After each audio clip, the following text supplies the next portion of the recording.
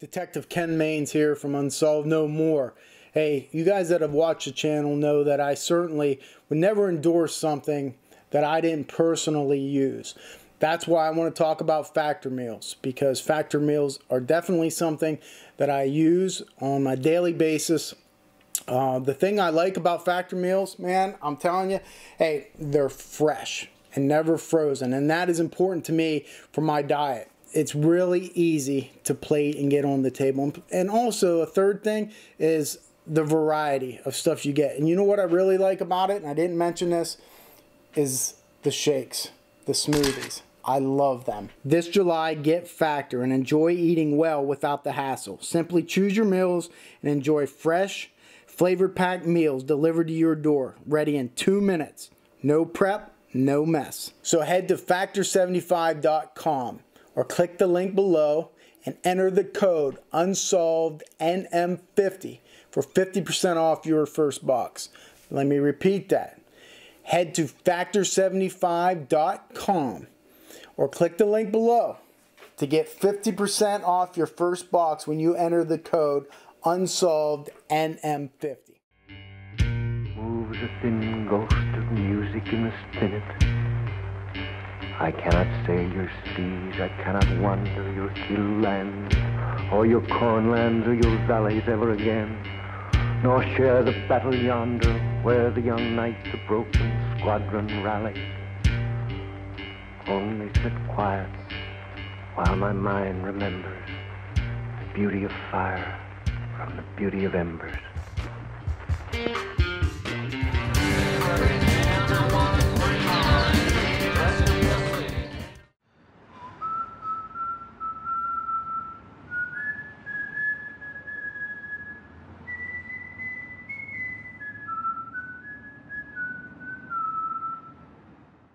Welcome back to another edition of Exit Unsolved. With me, your host, Ken Maines. Now, today, what we're going to talk about is a little-known case out of Bowie, Maryland. And it's the death of 17-year-old Donna Dustin. She was a white female who was found murdered in an abandoned gravel pit. Now, this is not uncommon to a lot of other cases that I have looked at, where you have a pretty young female who is at a party and something happens. You're going to hear in this case from a lot of people, and it's a testament to the effect that young Donna had on people. Donna Dustin is somebody that should never be forgotten. She joins a fraternity of young women who should never be forgotten. And these are the lost souls that we deal with here on earth, because they've been snuffed out by somebody for some reason. And usually, it's a very selfish, self-serving reason. I like to say greed, sex, or revenge. In this case, which one is it going to be? Now, you're going to hear from former law enforcement officers who worked Donna's case. I believe I started in 1998, 1997, 1998. It was right before the 25th anniversary, so that would have been 98. So I was doing cold cases. I think my first cold case was way back in the 80s, but so we started looking at it, and it started to be, worthwhile to pour some time into it. So I ended up working the case until my retirement. 2013. We're going to hear from members of Donna's family. I saw a picture of her niece, who I've never talked to or met. I've only seen pictures of her. This age, she looked exactly like this. And my grandmother and I were super close. And I think Our bond was like that because I reminded her so much of Donna. You're going to hear from private investigators and people who have a vested interest in this case. Why? Because it affects them. And so over the last 2.5 years, we've been running down leads. Bill and I have done a lot of interviews with people on the phone and on Facebook and through email. And I met with people in person. And I've gone back and forth with some of these people really that were interesting, I thought, over and over again. Who was there at the very end with her, where they were at. And when something affects you, you do what you can to find out what the resolution is so you can move on with your life. A lot of these people can't do that. I know from experience, when you get in deep to an investigation and it becomes personal to you, it's very hard to ever get away from that. It sticks with you. You try. When you lay down at night, you try to think of anything but that. But the crime scene images will flash through your head. And then you'll have a question as to why her shoe was over there instead of over here where it should be. And when that happens, there's nothing more that you want but to find out the truth. So that's where hopefully I can come in and I can help.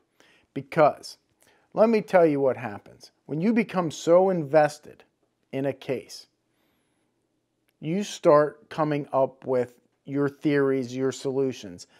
And then everything sort of becomes tainted there. Because when you look at something, you are automatically thinking it is a certain way because in your mind you have your gut feeling.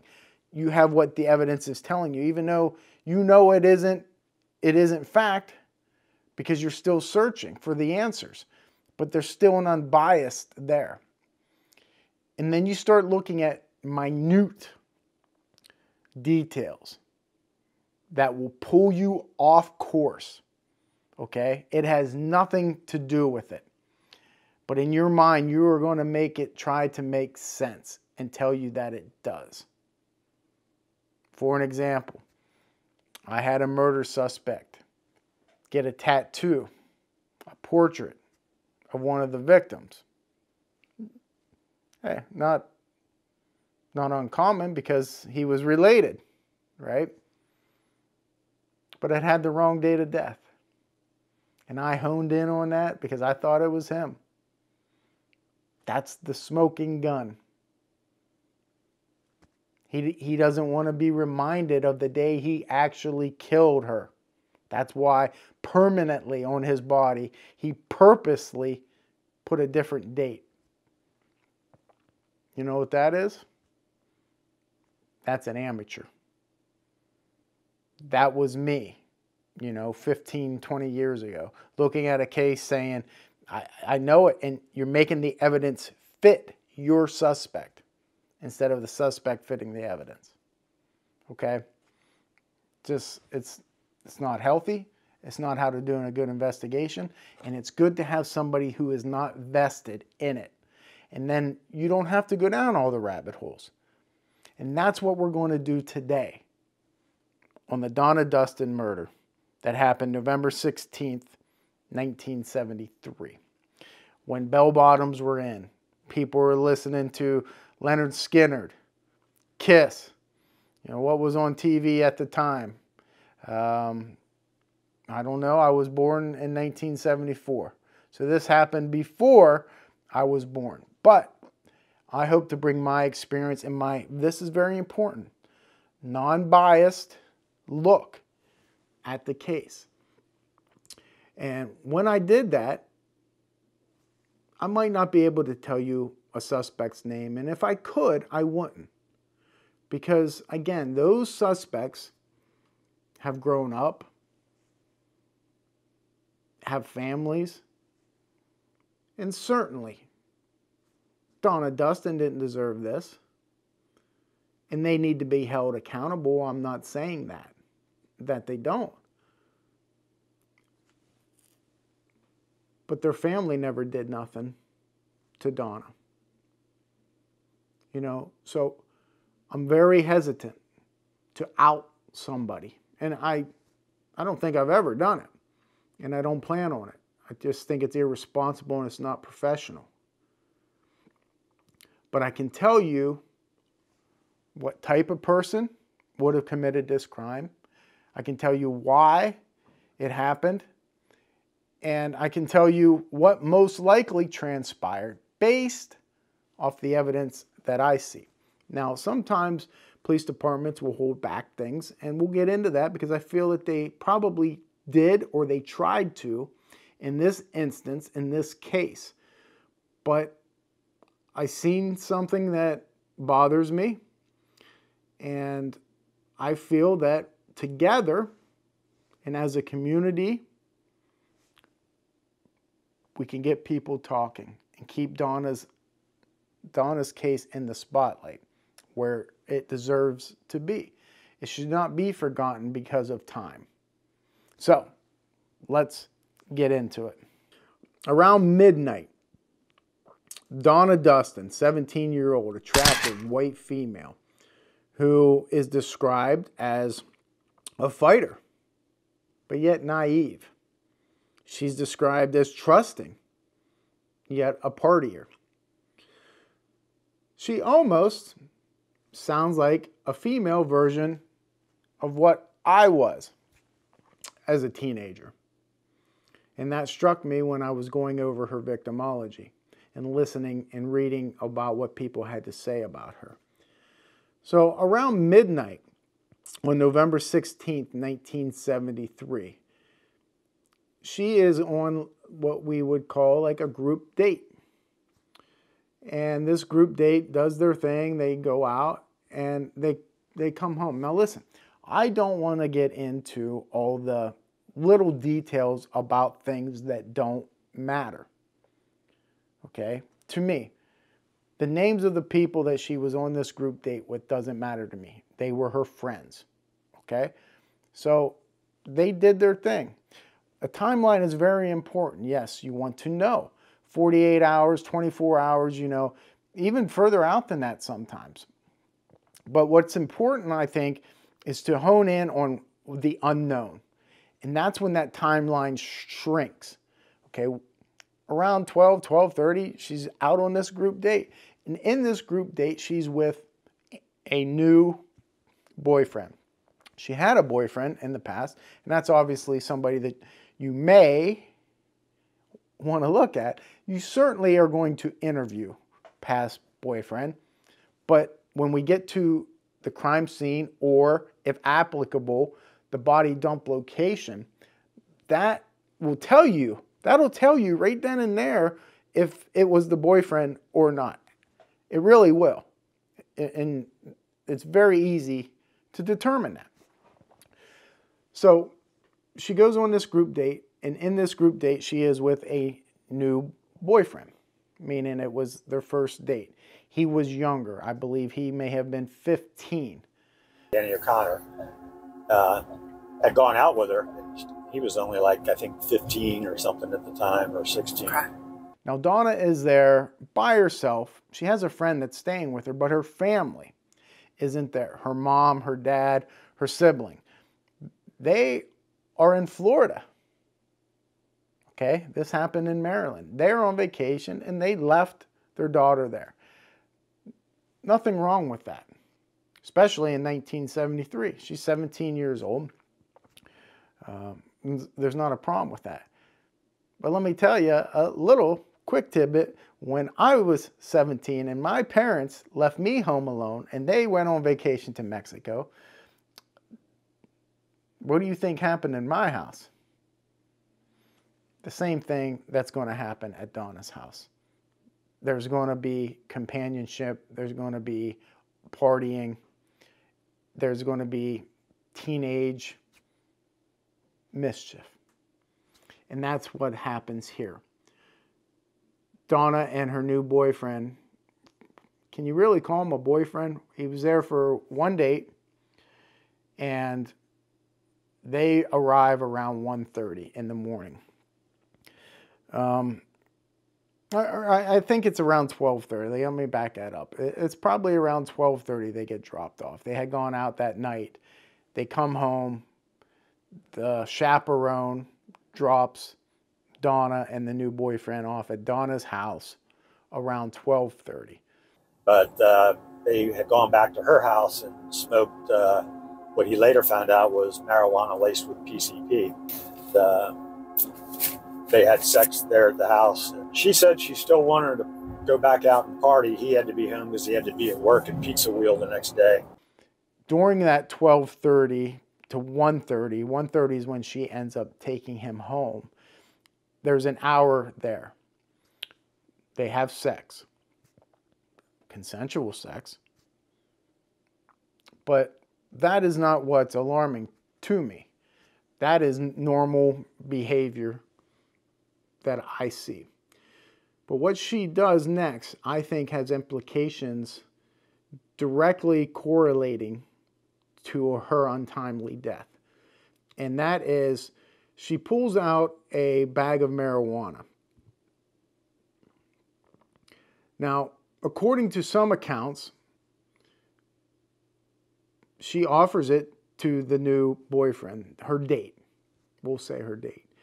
And he takes a hit off of it, and he says it tastes funny. And then she says it is laced with PCP. So two things right there raise a red flag to me. One being, she didn't tell him before he took a hit of that.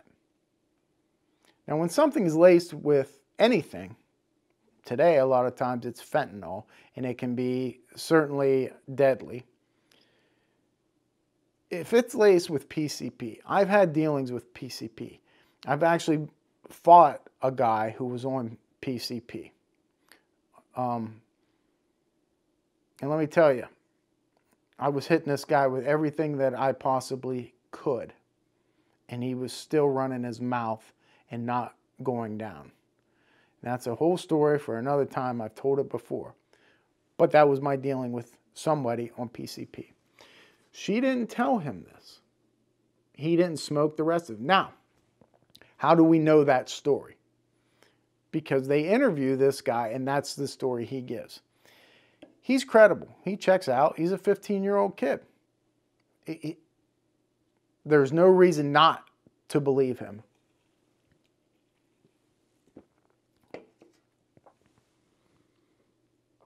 She says, okay, I'm going to take you home because she wants to go back out to party. She's not done partying yet. Hindsight's 20/20. I mean, that's mistake number 2. Mistake number 1, smoking PCP. Okay? And she wasn't a druggie. I don't want you to get that image of her. She was a teenager in the early 70s where smoking marijuana was... It's not as prevalent as it is today, but in a certain subculture, maybe it was. She was described as she's starting to hang out with different crowds, a rougher type of crowd. She had offered him some pot, and he took a hit off the, it was a rolled marijuana cigarette, and he didn't like the taste of it. He said, there's something about this. And she said, yeah, well, basically it's laced with PCP, and he didn't like the taste of it, and he said, I don't do that stuff. And so that was it. And now, do we know if she was into anything like that, or was this more like an experimental thing? At this point in her life, she was kind of casually, recreationally using alcohol and marijuana. The PCP thing, I don't know much about her use of that, but she did have in her possession some PCP. But her smoking of this and then offering it to this date and not telling him what was in it is a red flag to me. So that happens. He takes one hit. He says, no, I don't want to. I got to get home. I got to work in the morning. And so she's like, okay, I'll take you home. So she takes him home, and technically that is the last confirmed sighting of her. Until the next day around 9 a.m. when hunters find her nude body in this gravel pit.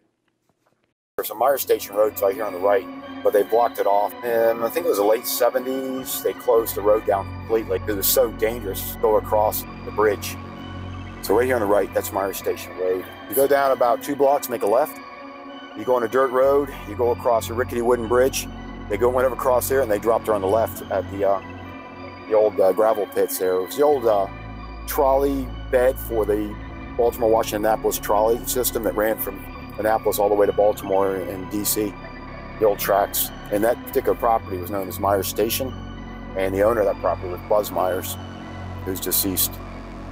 And by his accounts, that was a real popular party place for many, many years, just crazy parties and people running around naked and screaming. And so think of an overview image of her body in this gravel pit. And let's, like on a VCR, you hit the rewind button. We're going to go back to 1:30 when she takes her date home. The next thing that happens is something we, investigators, we have now got to start assuming. And normally we don't like doing this, okay?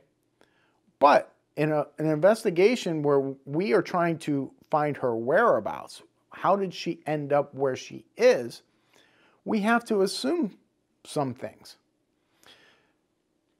Now, police come to learn that there was a few parties that night. One of the parties allegedly had 100 and something people, and there was people in the front yard and this and that. we're going to go to the first location she hit, which was her house. So she would have turned around and left here and gone back down the express route again. So she would have come down here, and again, people knew there was all partying going here every weekend. And this was what, less than a 5-minute drive? Yes, according to witnesses and the media, there may have been over 100 people here. Passed out in the front yard, the backyard. This is it right here, this house. This blue one? Yep, this is where it was at the time where it lived. Now try to imagine all the cars parked on the street, 100 people at this small house, front yard, backyard, the noise, maybe how often the police may have been called to this location. Now we believe she was parked somewhere out here in the front in her car. She had just got a new car. She only made like maybe one payment on it. And she was parked out here outside of her car talking with some of these boys that were here. And now this is within proximity of her home. It's not like it's 50 miles away or anything. What she tells her date, she's not done partying. She wants to go out and still have fun. We have to assume then that she more than likely went to one of these parties. So what do we have to do? We have to interview people at these various locations where parties were to try to figure out which one she was at. And when they do this, they get some different responses. Yes, she was here. No, she wasn't here. So right then and there, it's like the investigation kind of doesn't hit a wall, but everything now is assumptions. There's no more concrete physical evidence she was here. But going back to her house, what are we looking for? Come on, somebody said it. Her car. If she took her date home and she went to a party, her car should be, if she was killed, it should be at that party. Well, it wasn't. Her car was at her home. So now, although we assume that she was at a party, and she most likely was, somehow she ends back to her home. So now we're looking at the time frame between 1:30 when she took her date home in the morning to 9 o'clock when her body is found. So we're within this range when she ends up back at the house. Now, as an investigator, when you go into this house, what are some things that you are looking for? Well, you want to look for anything out of the ordinary, such as a struggle. Meaning, you can have a struggle. You know, people get hung up on if something is not knocked off the wall, there wasn't a struggle. And that's not true. You know, if you're in the kitchen and you're strangling somebody on the kitchen floor, what are you really going to knock down? There was a struggle and the person died because they got choked out, but nothing is disturbed. Doesn't mean there wasn't a struggle. But in this case, they look and they don't see anything. They don't see a struggle. But what they do find is very telling. They find multiple beer bottles or beer cans, evidence of other people being there. Now this is significant because now, again, we have to assume, and if there's evidence that comes to us that breaks our assumptions up, that's fine. But right now, we have to assume that, hey, she had people over. So if she was at a party, maybe some people there followed her home. She could have given them rides, right? They could have got in her car and went. But it's also possible that she was followed. She invited people to her home that's what the crime scene tells us. I mean, we don't know if that's a crime scene. It's we have a body dump location, which could be a crime scene too. But it's what her residence tells investigators. Now, there are some potential, very important clues there that I don't know. And what do I mean by that? Well, if I'm an investigator and I'm there and I see multiple beer cans and beer bottles, what a lot of times, especially in 1973, do you think would accompany drinking? Now, some of you said drugs, and yes, that's for sure. Cigarettes. Simple thing is cigarettes. I would want to know, did Donna smoke? What brand did Donna smoke? And if you have different beer cans, beer bottles, and cigarette butts there, what is that? That's evidence.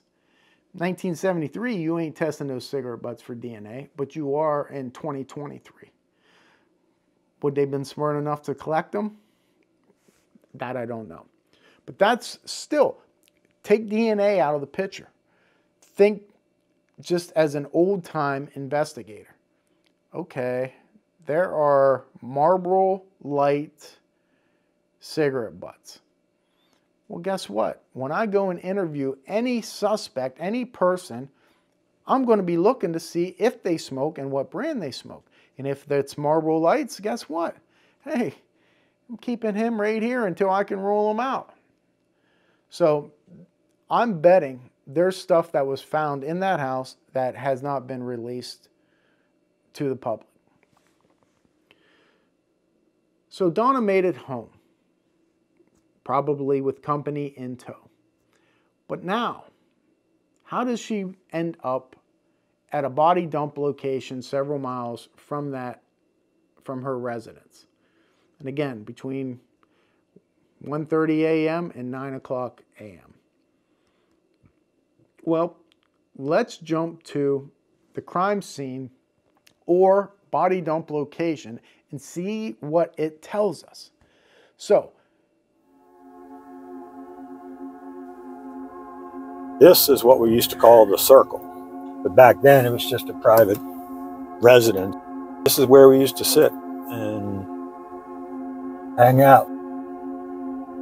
So if you went back there now, can you just describe me a little bit what it looked like? Yeah, you go down a couple hundred yards down this road, and then you'll come to a clearing. If you turn right at the clearing, there's a new building that and then off to the right of that was the hill where you saw the uniformed police car parked on the day she was discovered. And back up there, if you get on that right of way, it's just a flat, straight line. She was found about, I don't know, 100 yards down the road in the woods by about 100, 150 feet. We were able to triangulate it from photographs from 73. We were able to determine pretty much the exact spot where she was found. There's been a very heavy storm that came through. I don't know, since I've been active in the investigation. It totally wiped out. It was like a mini burst or small tornado. So it's like totally, the woods are reorganized. What are your thoughts on her being dumped back here? I'm pretty certain that whoever the person or persons was knew this area, and there was no way to determine whether she was brought back here by the Prince George's County side or by this side, the Anne Arundel County side. Either way, the access was there. Then you could drive right through from one to the other. So it was somebody that, it's not an area that, unless you were familiar with this or lived with this or even hunted back here, you wouldn't know this area or how to get to it.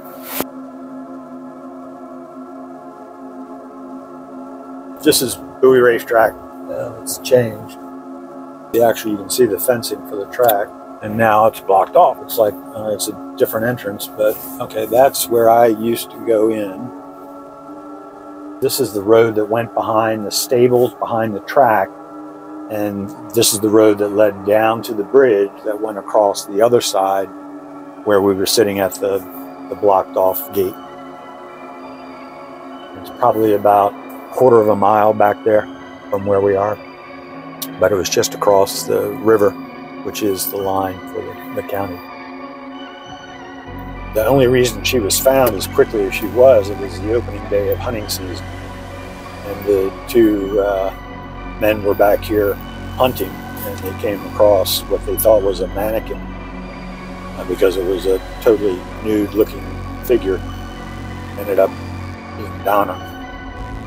So they went back and reported it to Prince George's County, and they showed up, I believe, the first on the scene, and Anne Arundel County came shortly after that.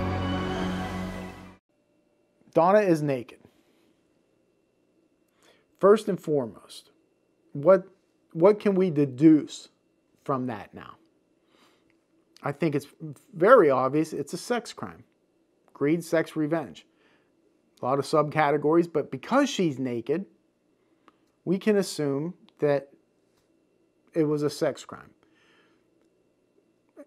Just off of that. Now, is it possible somebody was trying to rob her, put a gun to her head, took her clothes so she wouldn't flee? Sure, that's possible, but it's not probable. Somebody that thinks like that is somebody that will start going down rabbit holes and when it is not necessary. Okay? Just like all the places that Donna allegedly may have went after dropping her date off. We don't need to know all that.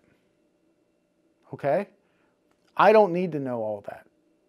I don't need to know that she went to this party and then she went to this party, but somebody there said that she wasn't there, but she was confirmed at this party.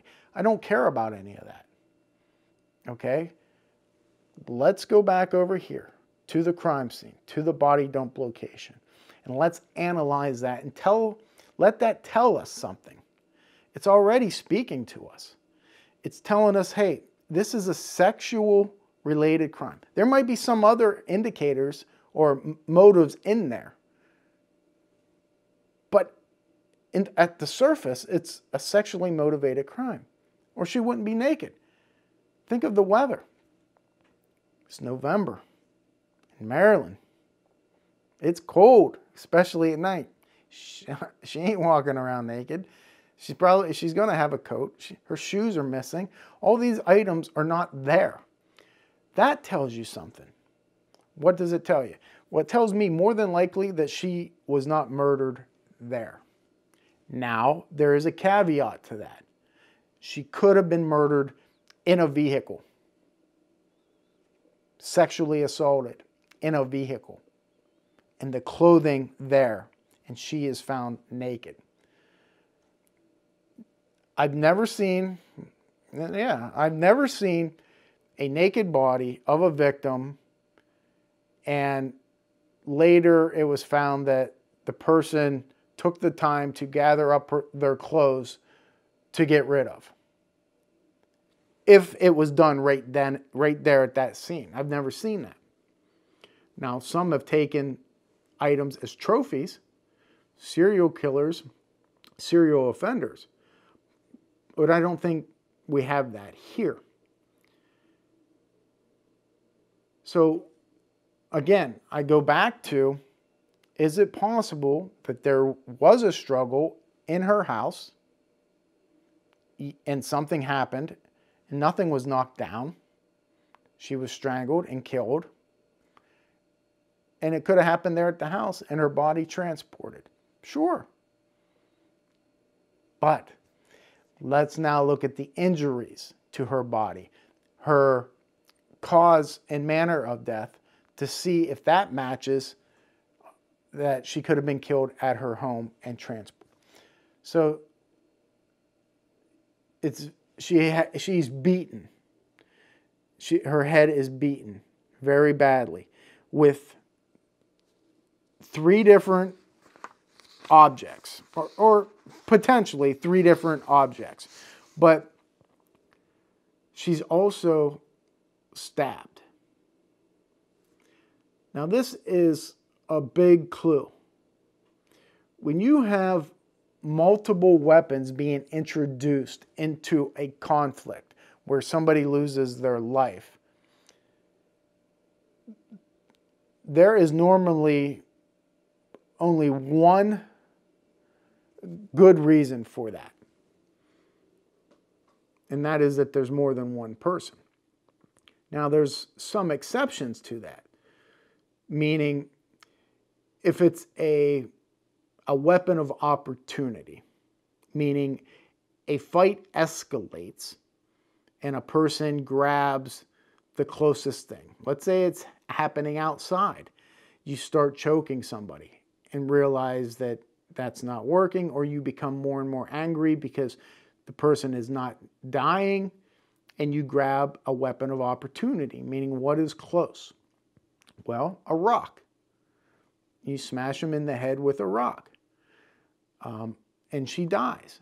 Well, now the coroner looks at her, the medical examiner, the pathologist, and they say, well, she has petechial hemorrhaging of her eyes.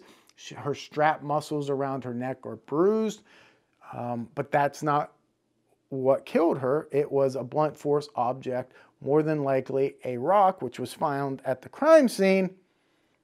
There you have 2 weapons, and it's because they were weapons of opportunity. So she is stabbed.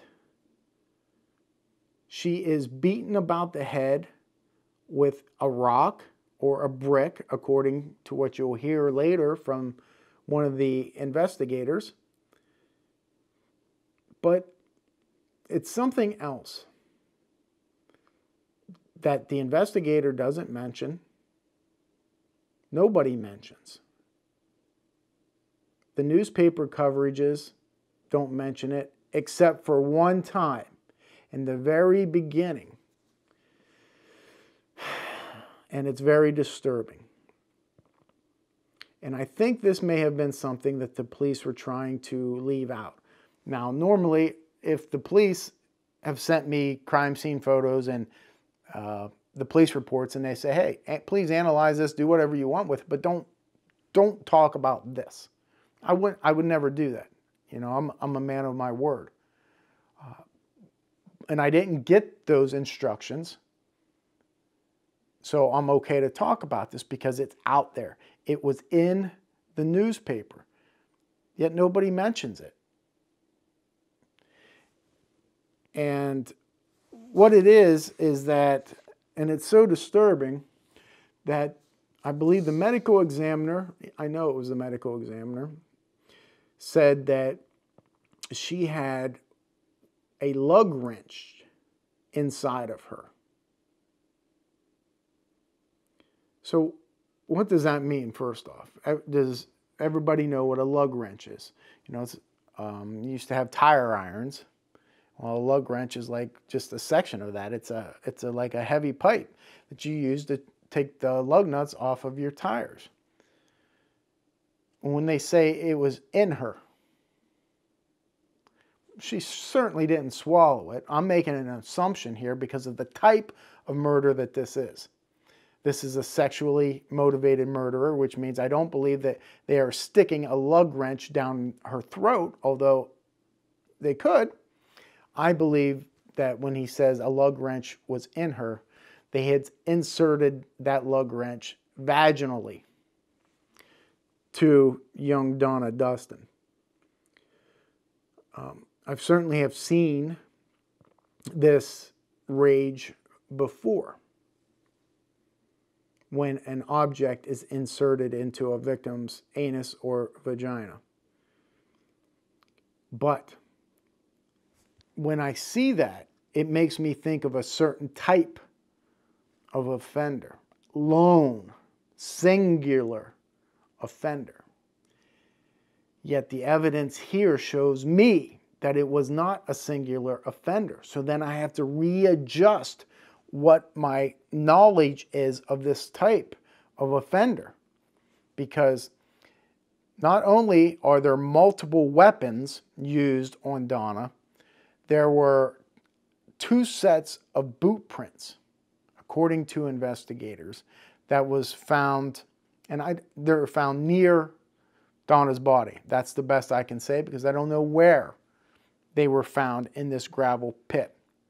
Remember back to my Jennifer Hill case, when the investigators removed Jennifer Hill's body and it had been raining, and there was a perfectly preserved boot print under her body, which was later matched to the offender.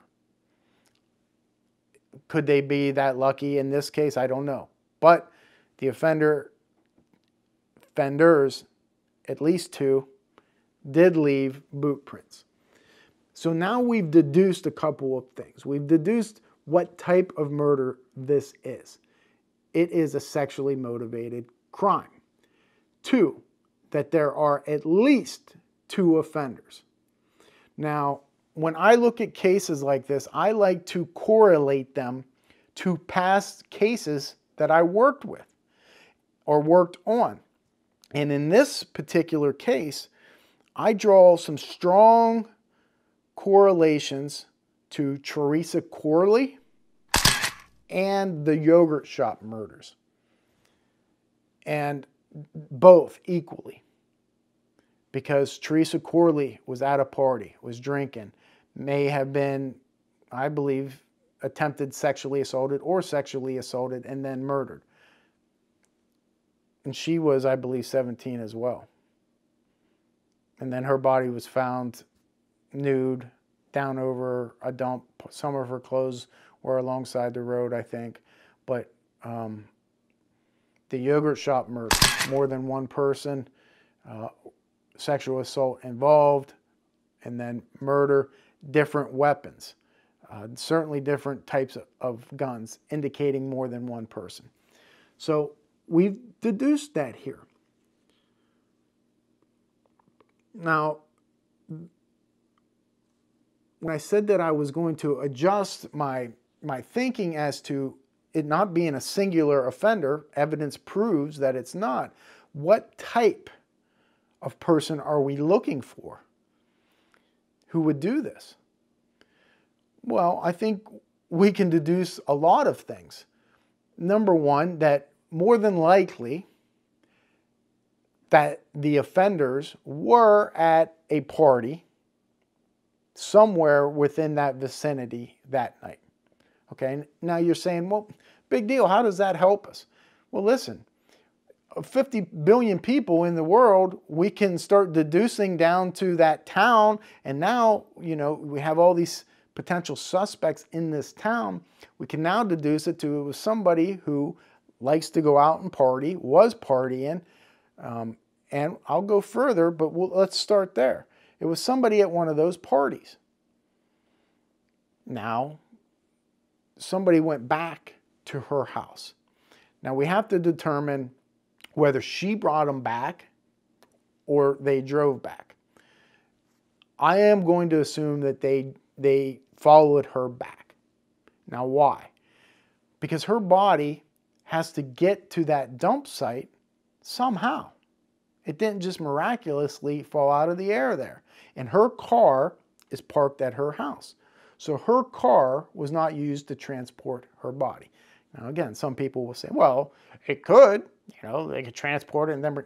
No, didn't happen. So more than likely, somebody drove. So now we can deduce even further, right? It was somebody at those parties, one of those parties.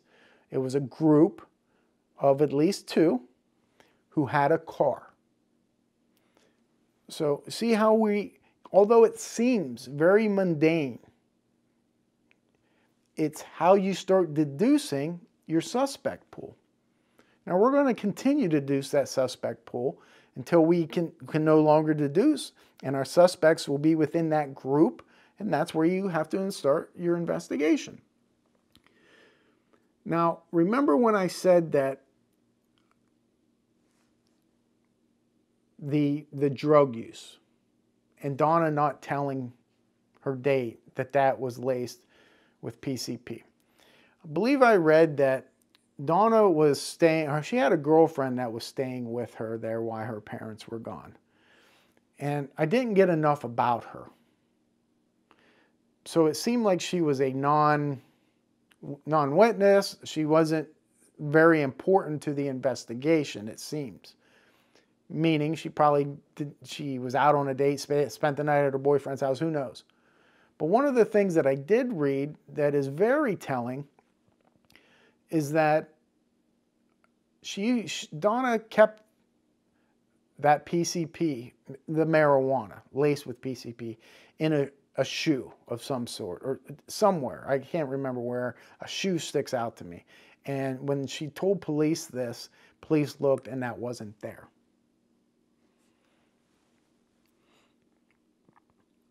I don't like going with hunches without evidence to back things up, even circumstantial evidence or, indirect evidence. But sometimes past behavior will show you,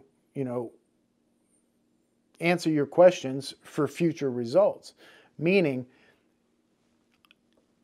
I think it's very possible, if not probable, that Donna brought trouble into her house, not knowing it was trouble, and maybe it wasn't trouble. Maybe there was nothing nefarious at the time. But she gave this marijuana to smoke for everybody to smoke.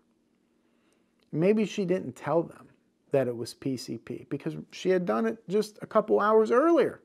For what reason, I don't know. I don't know why she would do that. Now, it's quite possible she told everybody, hey, I got some marijuana at the house. It's laced with PCP. You want to come? Yeah. But I have a hard time with that. PCP affects people differently and aggressively.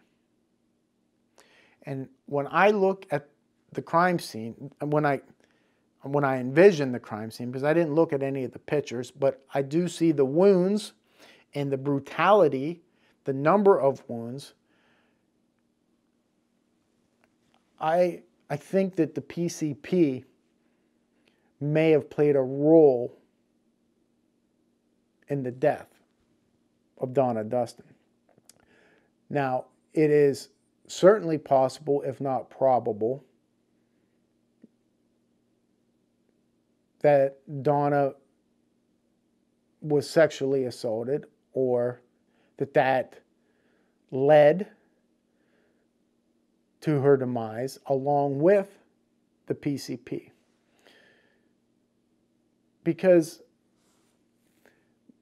when people are on this drug, they do not act rationally. They hallucinate. They can see things.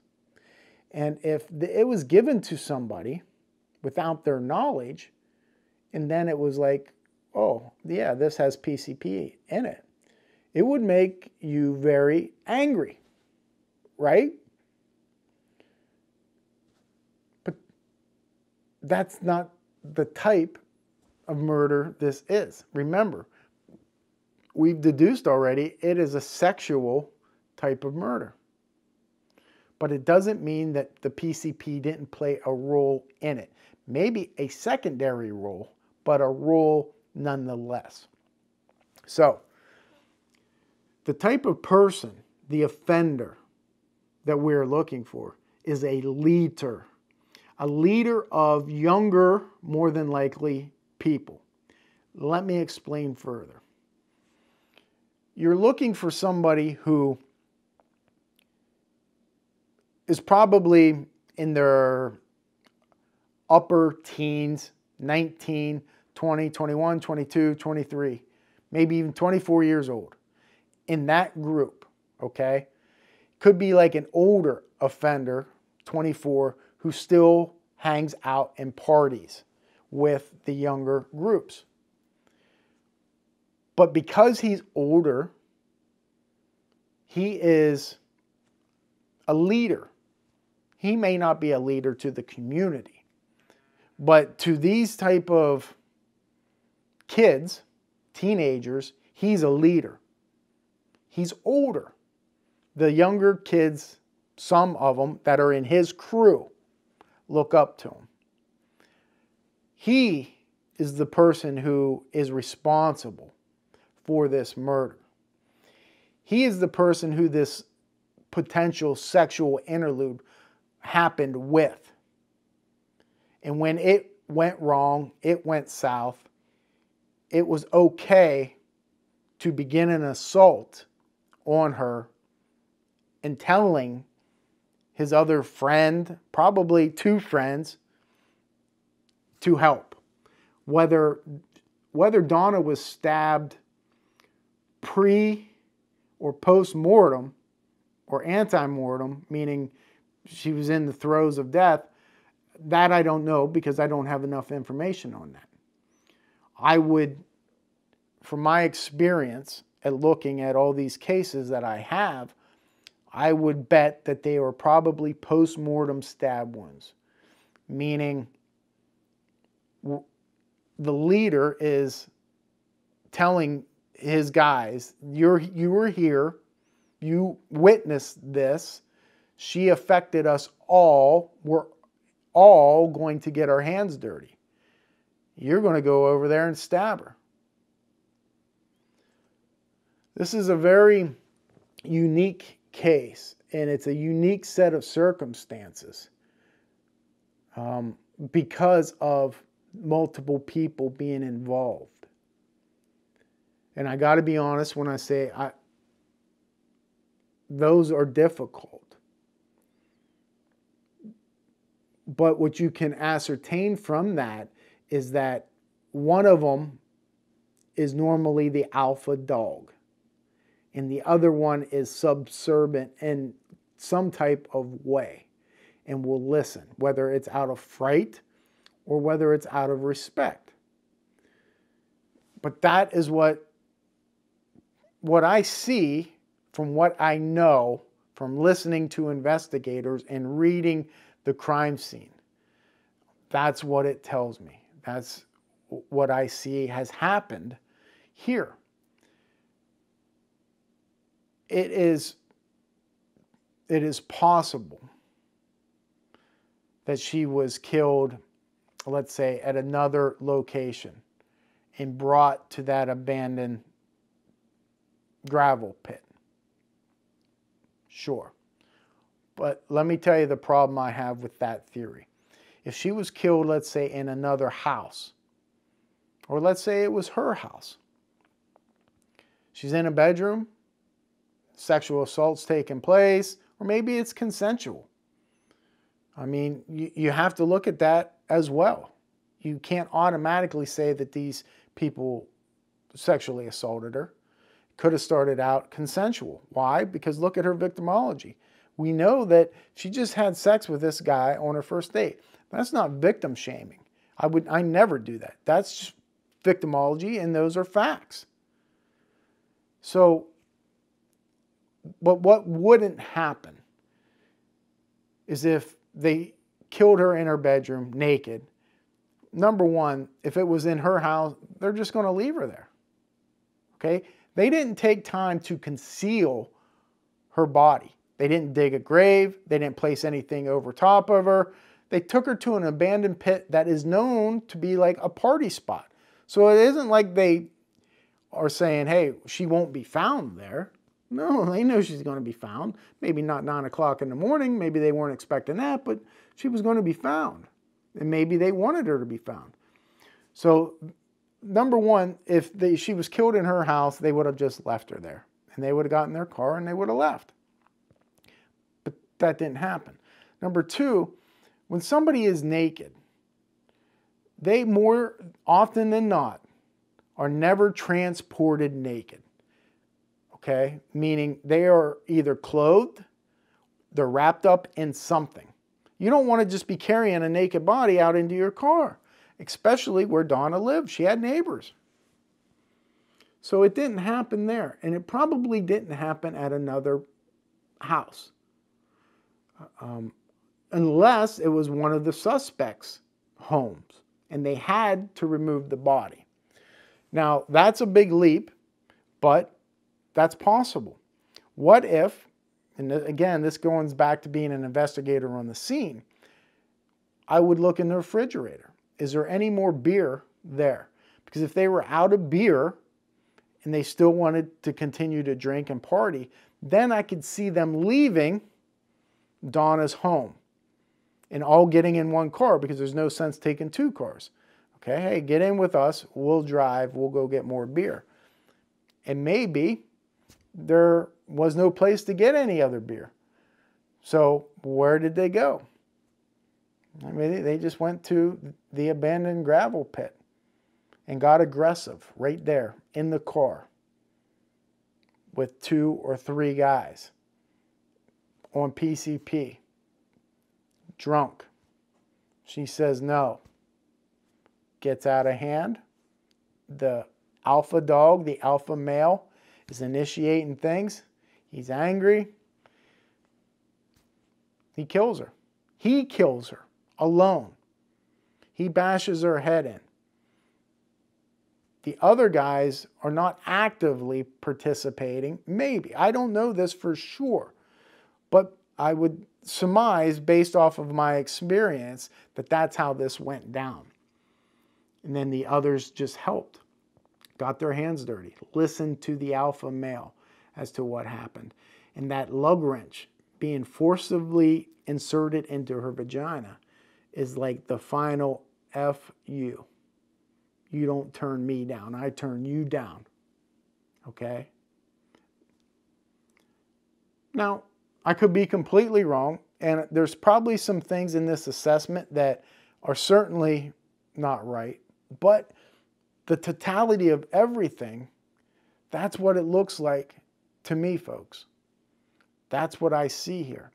Now, how will this case ever be solved? Well, I told you back at the beginning of this, you know, were the cigarette butts, if there were cigarette butts, were they saved? How about those beer cans? Probably not. Maybe they were, because you certainly would have ran them, you know, latent prints and tested them, I would hope. So maybe they're still in evidence. They can definitely be tested for DNA. You would swab just the tops of them. I got a DNA swab off of a can in a murder, a double murder, once after 25 years. So it happens, you know, if they save those things.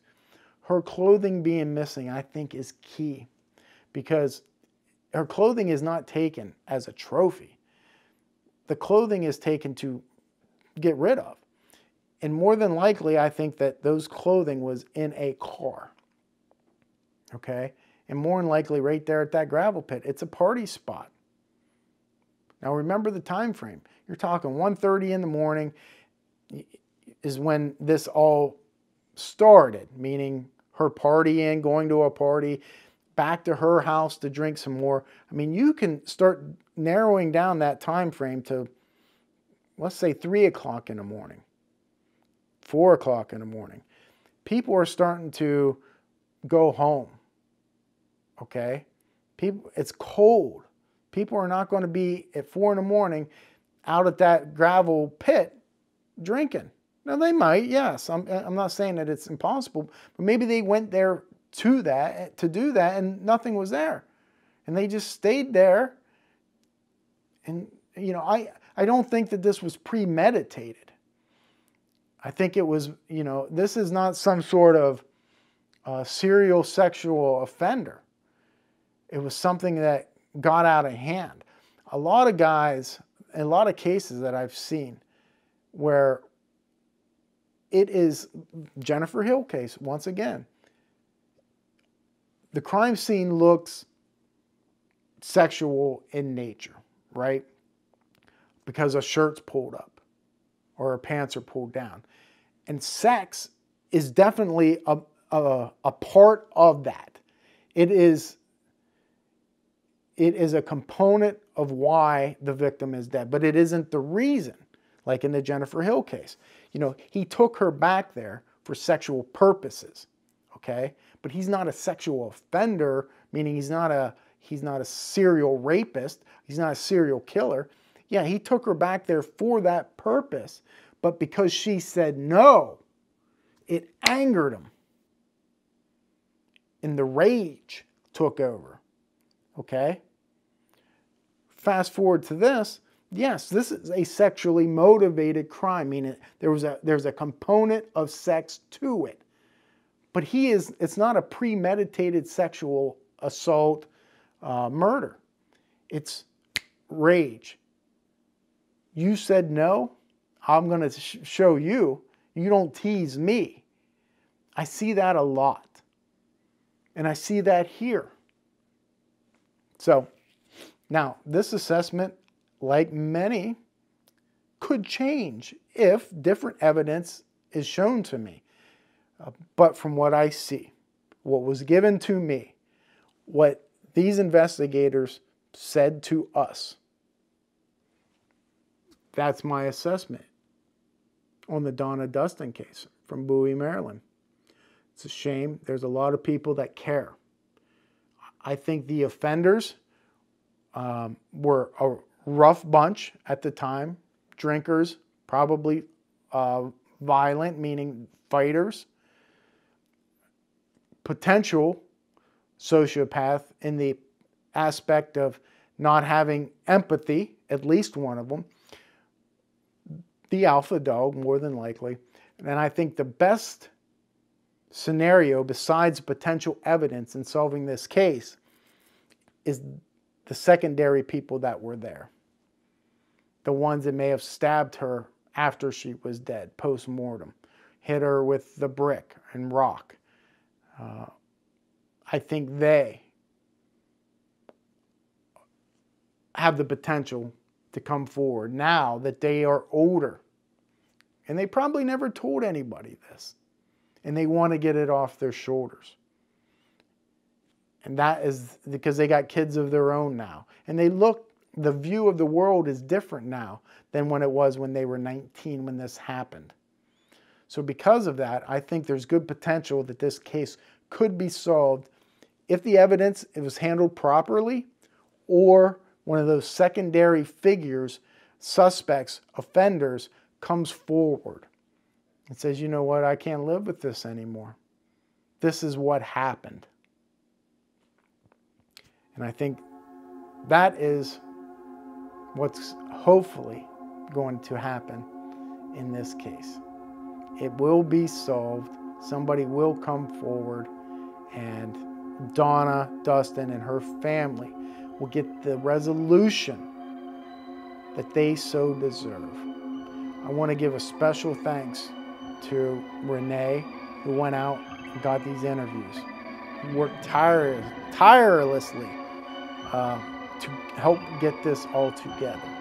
The investigators, the private investigators, the former law enforcement, the family, all those people that came forward to give information to help this episode of Exit Unsolved come to fruition. I humbly thank you. It's people like you who care and who won't let these cases die. It's because of you these cases will have resolution. So thank you for watching this edition of Exit Unsolved with Ken Maines. Maines out.